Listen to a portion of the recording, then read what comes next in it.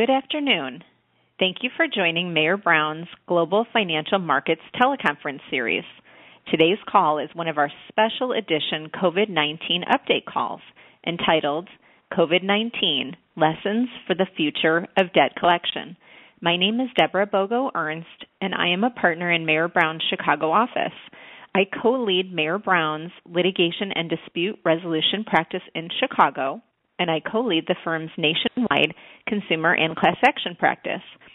I represent national and multinational corporations in a wide range of business sectors with particular emphasis on the defense of commercial and consumer-based individual and class action litigation, as well as enforcement actions in the financial services and insurance industries. First, a couple of housekeeping items. As regular listeners will know, this call is being recorded. We will be emailing an audio link to all participants should you wish to listen to the teleconference again or forward it to your colleagues. In addition, the recording will also be available as a podcast on your preferred podcast platform.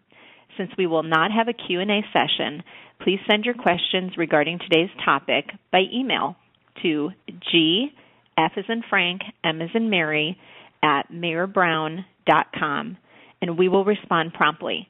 This is the same email address on your invitation email. Joining me today are my colleagues, Eric Mitzenmacher and Anjali Garg. Eric is a partner in Mayor Brown's Washington, D.C. office and a member of the firm's Financial Services Regulatory and Enforcement Group. His practice involves providing regulatory compliance advice to companies that offer consumer and small business financial products and services, as well as conducting regulatory due diligence reviews on behalf of investors in and financing sources for such companies. Anjali is a senior associate in Mayor Brown's Washington, D.C. office and a member of the Financial Services Regulatory and Enforcement Group.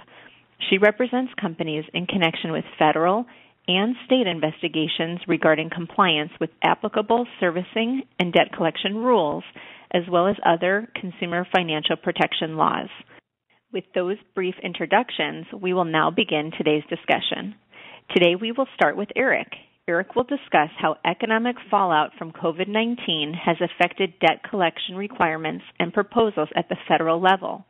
Following a summary of the pre-COVID collection regulatory regime, he will discuss how collection-related provisions enacted in the CARES Act or proposed in the HEROES Act would alter the landscape during, in the immediate wake of, and potentially after federally declared emergency.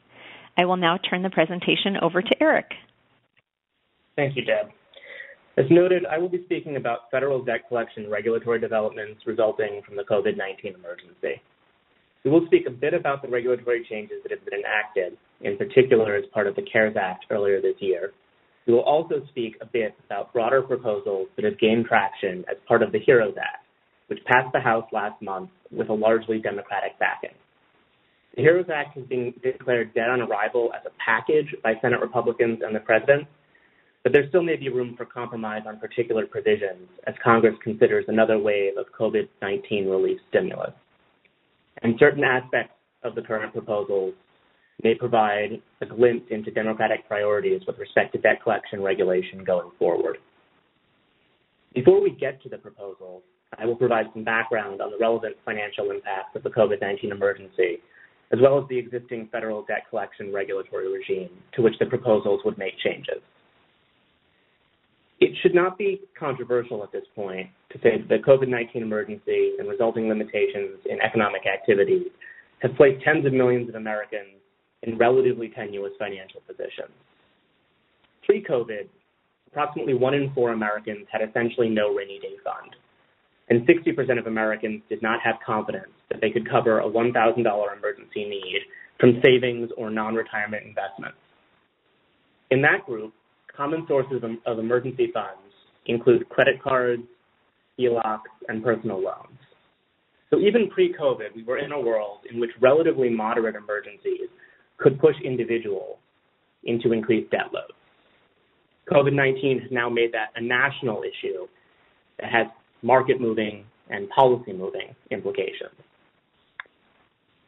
At this point, the financial impact on any given individual or household during the early stages of the emergency has been ambiguous.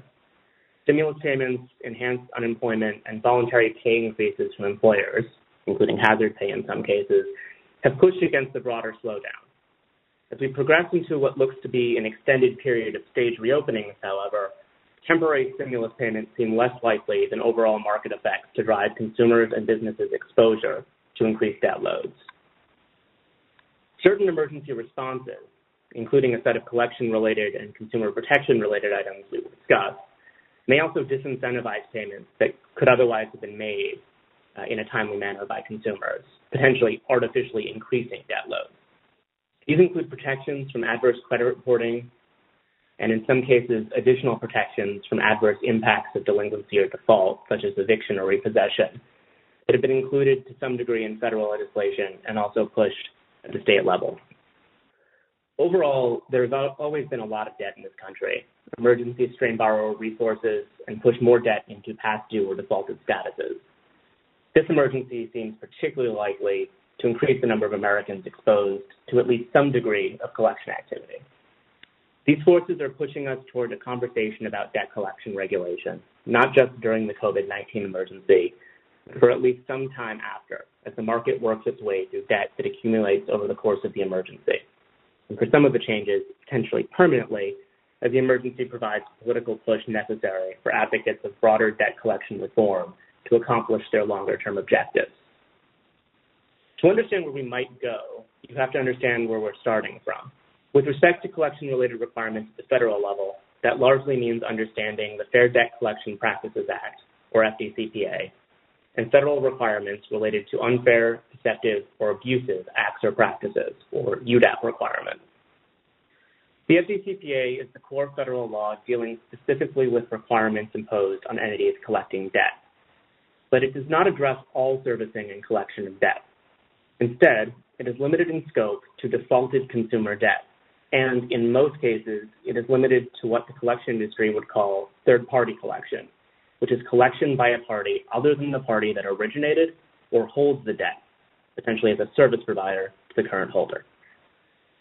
Currently, the FDCPA imposes certain disclosure requirements, such as debt validation notices that substantiated debt, Miranda notices that inform the consumer about the nature of the communication.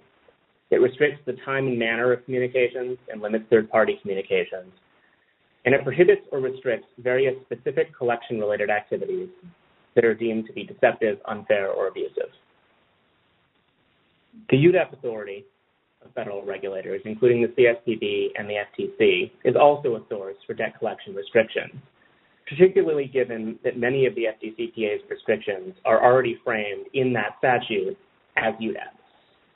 UDAP-based restrictions may apply to the servicing of performing loans or early-stage delinquencies rather than just defaulted debt. They may also apply to creditors or other parties servicing or collecting debt they own.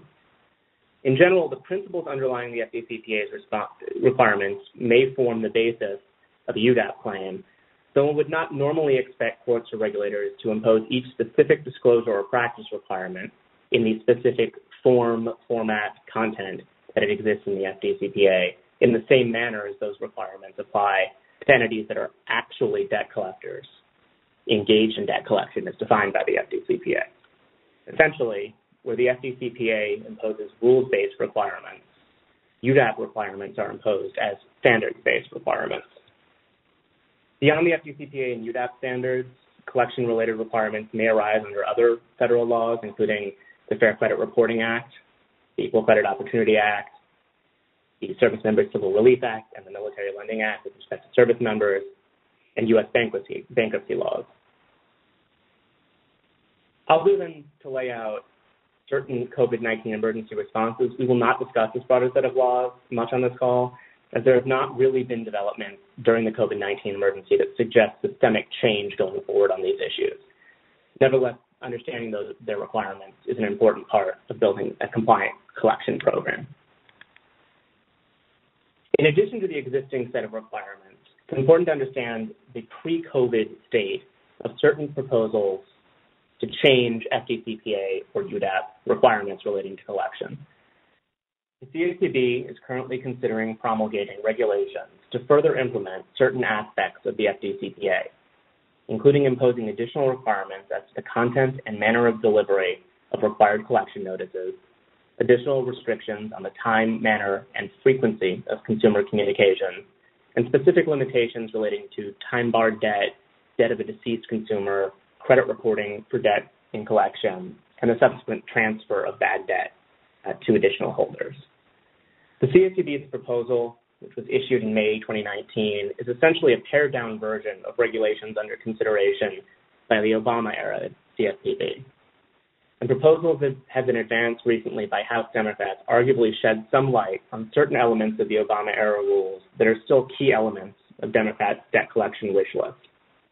In particular, while regulatory proposals are not currently moving on the issue, the Obama-era CFPB also considered using UDAP rulemaking authority to extend specific FDCPA-like disclosure and practice requirements to first-party servicing and collection. While that effort would not have imposed the exact same set of obligations on first and third-party collectors in every case, it would have moved the regulation of first-party collection somewhat from a standards-based approach grounded in general UDAP principles to a rules-based approach grounded in specific codified regulations. With the background of the COVID-19 emergency's impact on borrower debt and the current collection regulatory regime laid out, we turn our attention to the more recent proposals pushed largely by House Democrats. Recent proposals affecting the collection of debt can be thought of in two categories. First, there are those proposals designed to limit payment obligations or shield obligors from certain adverse consequences of working with existing creditors to manage COVID-19 related hardships, or on the other hand, defaulting on existing debt. Earlier this year, the CARES Act included several provisions of this nature, including offering a right to forbearance in connection with certain federally related mortgage loans, eviction protection for tenants in federally related properties, and credit reporting protection for account modifications occurring as a result of COVID-19 related hardships. The HEROES Act presents additional protections reflective of a Democratic wish list, speaking at least to COVID-19 emergency relief and possibly to broader systemic changes in the way debt collection is conducted and regulated at the federal level. The Act would expand foreclosure and eviction protection by eliminating the prior federal government touch points previously necessary for protections to apply. It would also prohibit repossession or other enforcement of security interests. In each case, these protections would apply for 12 months following enactment of the HEROES Act or any act in which the provisions were included. A second category of proposals would target the core federal debt collection regulatory regime itself, and while framed as emergency relief efforts, contain a complex mix of true emergency measures and expansions of regulatory scope that have been under consideration for some time and may preview broader systemic reform efforts in the future. The core set of changes in this second category are expansions of the FDCPA to address COVID-19 related delinquencies and defaults. The proposals would apply during the declared COVID-19 emergency and for 120 days after to debt arising from credit and non-credit sources other than mortgage loans that pre-existed enactment of the HEROES Act, or again, any act in which these provisions later find themselves. They would prohibit a variety of otherwise lawful means of collecting debt, including, as a non-comprehensive list, enforcing security interest through repossession, limitation of use, or foreclosure, collecting debt through garnishment or similar means, or commencing eviction. They would also require debt collectors to provide specific repayment periods to obligors for any debt that remained past due after the expiration of that 120-day covered period after the end of the COVID-19 emergency. The net result of which is that obligors may be entitled to months or even years of additional repayment time. The specific repayment time would vary based on the nature of the debt. For closed-end credit that has defined repayment periods, it would be one additional payment cycle for every payment cycle that was missed during the covered period. Open-end credit would be subject to existing requirements related to repayment that are built into the CARD Act. and other credit would be subject to repayment periods that would be tiered based on balance and potentially extend for years after the end of the covered period. These more severe restrictions on collection and impositions on debt collectors are likely reasonable to think of as pure emergency response measures that do not necessarily signal broader systemic objectives.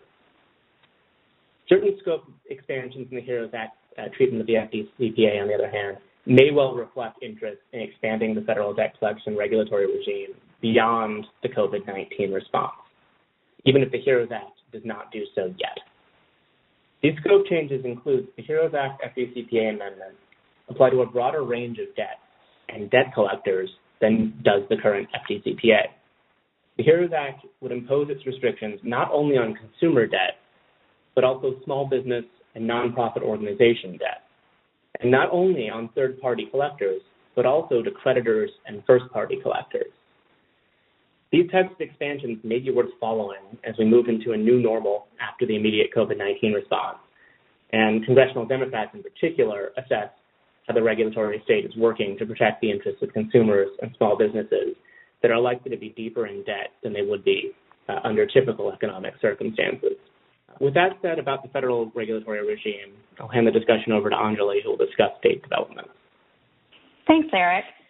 So in addition to the federal proposals, we have seen a number of state legislative or regulatory measures designed to temporarily restrict certain debt collection practices in the face of the pandemic. As you know, states have existing restrictions on debt collection that either mirror or go beyond federal restrictions. In particular, many states restrict communications with debtors, including explicit restrictions on the volume and nature of those communications. In light of the pandemic, state actions have ranged from explicit restrictions on most communications with debtors to gentle reminders about the challenges borrowers may face in the pandemic to more active encouragement of outreach to borrowers who may be struggling. These state actions have created a number of challenges for servicers given the variability in what is allowed across the different jurisdictions. A few themes have emerged from these varying state actions. First, we've seen a large number of restrictions on outbound communications with debtors.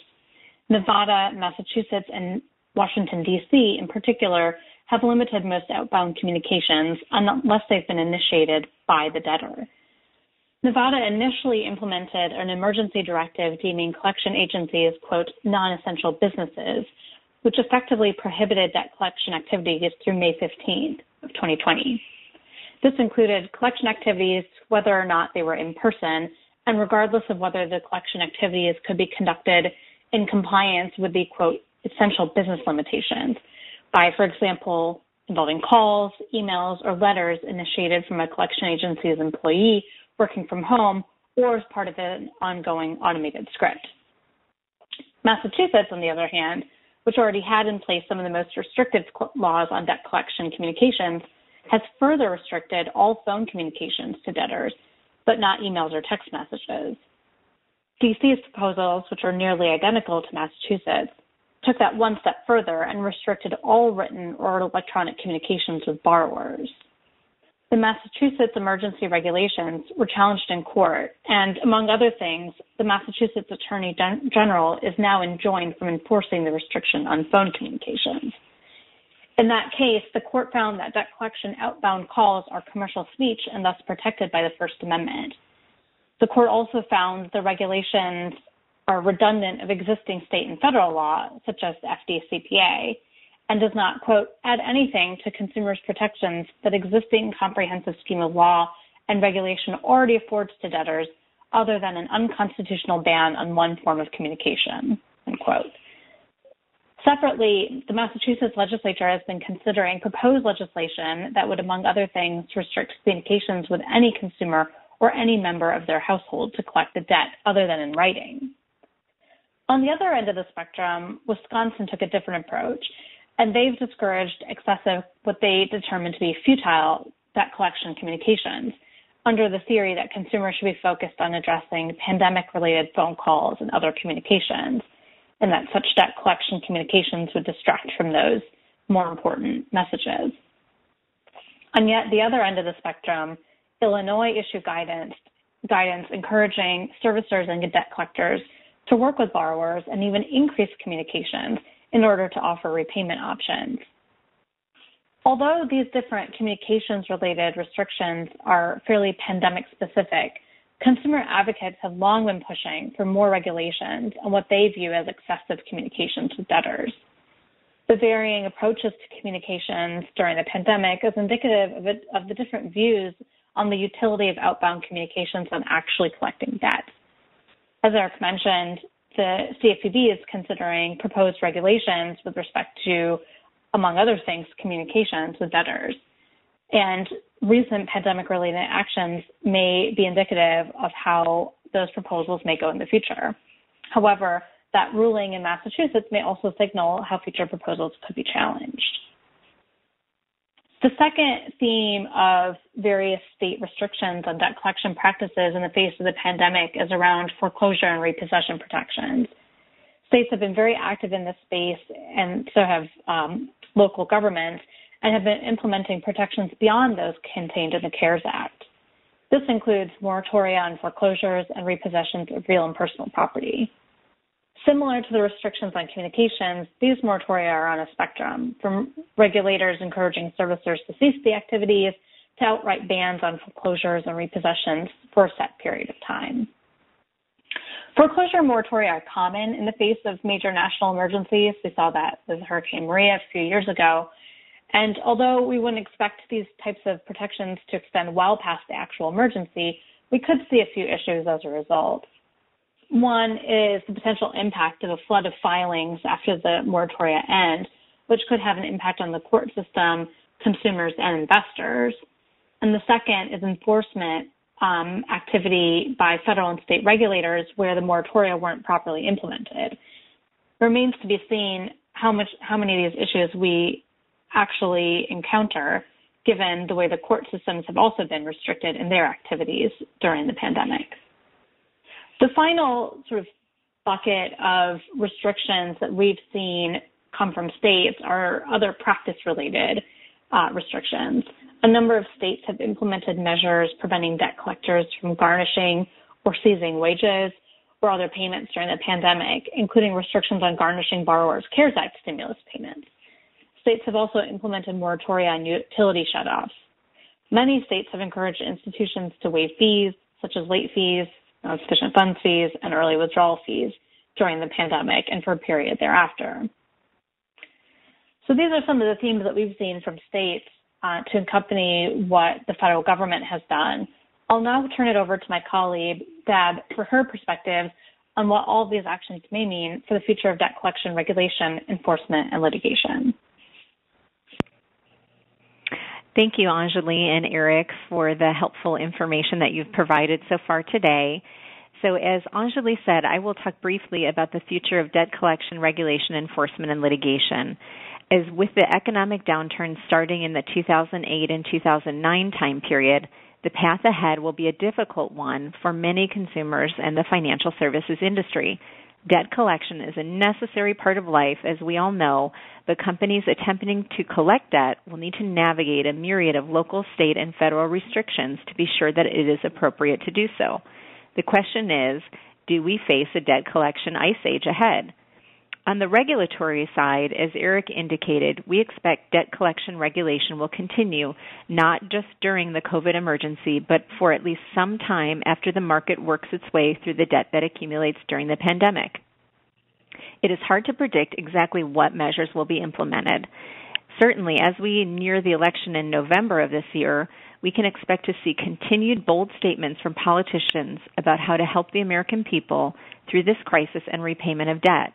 Notably, there could be a change in the administration, which would have an effect on debt collection and related issues as agency leadership could change. The Democrats, as we have seen from proposed legislation described during today's call, will have aggressive platforms to limit debt collection in as many areas as possible along the lines that Eric discussed. On the state and local side, debt collectors are accustomed to navigating state and sometimes local issues. However, the landscape is changing so quickly, it is difficult to keep up with each new rule, order, and ordinance. State and local officials, such as attorneys general, governors, mayors, and others, will continue to issue rules, ordinances, and orders related to how and when debts can be collected following the extended period of staying these obligations. Moreover, it is important for debt collectors to be apprised of the pandemic status in states and local areas. Is a state or local area in lockdown status? This changes almost daily, and it is important to keep a watchful eye over this landscape. On the enforcement side, going forward, there are certainly risks. These risks fall into many camps. For example, there are UDAP risks with respect to the debt collection. For example, how clear were you in setting up your forbearance plans, your debt collection stays, and other related programs? How clear was your communication? Is or was there a harm to consumers from your debt collection programs and practices? For example, if borrowers experience financial hardship due to the coronavirus pandemic, they have a right to request and obtain a forbearance on their federally backed mortgage for up to 180 days. How does a servicer track those requests and what was agreed to by the parties? And then how does a servicer move forward with debt collection? If there's an adverse effect on consumers, the regulators will be keeping a watchful eye over this process. Debt collection firms also face the question of when to resume things like repossession. All credit products may be at issue. The housing market may well experience pronounced but temporary weaknesses as well. Repossessing in the current market may be hard to defend to the regulators. They'll want to know what you did along the way to help the consumers. To get a sense for what's possible in the future here, it is important to learn from the past as well. This will inform both regulatory and litigation risks in the debt collection space. For example, if you look at the Home Affordable Modification Program, which was implemented in 2009 to help mortgage borrowers receive loan modifications, there was a lot to be learned. The program was announced with little notice to servicers in the industry. This resulted in a whole host of issues, ranging from lack of guidance as to staffing, training, and compliance, inadequate customer service capacity and increased call volume, miscommunication between borrowers and servicers, ambiguous contracts, and credit reporting issues. All of this then resulted in certain consent orders with the regulators, fines, payments, and government oversight. It also resulted in litigation, many cases of which are still pending today in courts across the country, with claims ranging from breach of contract, unfair and deceptive business practices, fair credit reporting issues, negligence, and a laundry list of other creative theories invented by plaintiffs' attorneys. The same situation could result today from the CARES Act and other debt collection measures and legislation. So we do have lack of guidance from the government as to the CARES Act at the moment, although the guidance continues to roll out from the various agencies. Will there be miscommunication between borrowers and servicers about when to repay certain obligations? It is likely. Will there be certain ambiguous contracts? That could be likely as well. Will borrowers have a clear understanding of what happens after forbearance or other debt collection stays? That is a potential. And will there be credit reporting issues? That could be possible as well. In addition to the mortgage context, we expect to see actions related to loans or lines of credit that may involve breach of contract and unfair and deceptive trade practices claims, as well as credit reporting actions under the Fair Credit Reporting Act. So overall, additional COVID relief discussions continue to rapidly evolve, and it is not clear what additional consumer protections ultimately will be adopted. The proposals and enacted relief described in today's call would freeze numerous typical debt collection practices, both by severely restricting outreach to borrowers and by limiting the ability of holders of loans to recover unpaid amounts or to take action on unpaid debts for an extended period of time. These restrictions may also require debt collectors and servicers to revise existing borrower communications, such as letters and scripts. Yet in freezing the collection of debt in respect of the pandemic emergency, these efforts may unwittingly freeze the availability of credit. While the HEROES Act contemplates some compensation for losses incurred as a result of limiting debt collection activities, state restrictions do not. Moreover, the House provisions would not necessarily align the amount or timing of receipts with those that would otherwise be achieved through application of normal collection approaches. Moreover, while payments received on the back end might compensate holders in part, they may not have satisfied holders' broader commercial requirements tied to the receipt of payments, such as contractual commitments and default provisions triggered upon loan delinquency or default rates exceeding agreed-on limits. Overall, the bills provide insight into the types of FDCPA changes that many in Congress and the states may like to implement over the short or long term, particularly in the event of national emergencies. Thank you to our audience for tuning in today. 3 brief reminders. You will receive an email with a link to the recording of today's call, and the recording will also be available as a podcast on your preferred podcast platform. For more information on Mayor Brown's extensive resources in relation to COVID-19, please visit our new website, covid19.mayorbrown.com. Lastly, as mentioned before, if you have any questions related to today's content, please email them to G, F as in Frank, M as in Mary, @mayorbrown.com. Thank you again for your participation. You may all now disconnect.